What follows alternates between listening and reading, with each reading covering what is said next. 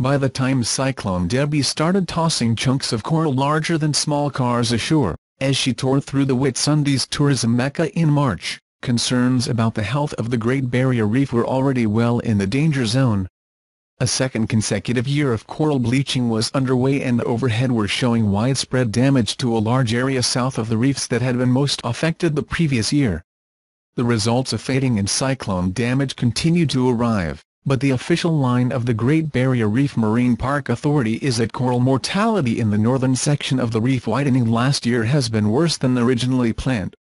The alarming statistic of the head of the bleaching work group, Hughes, is that 50% of the shallow reef cover of the entire reef has died in both bleaching events. Drill down and there is a more complex story to tell. Some scientists question how accurate and representative post-bleaching surveys have been.